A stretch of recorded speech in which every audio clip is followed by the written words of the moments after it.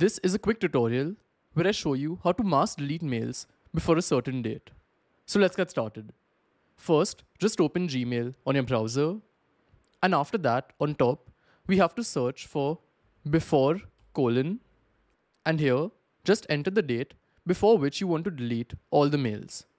So if I want to delete all mails before 2015, I can just put that in and click on enter.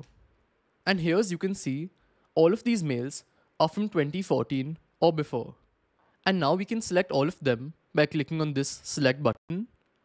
Then click on select all conversations. And now we can just click on this delete button to delete all of these mails.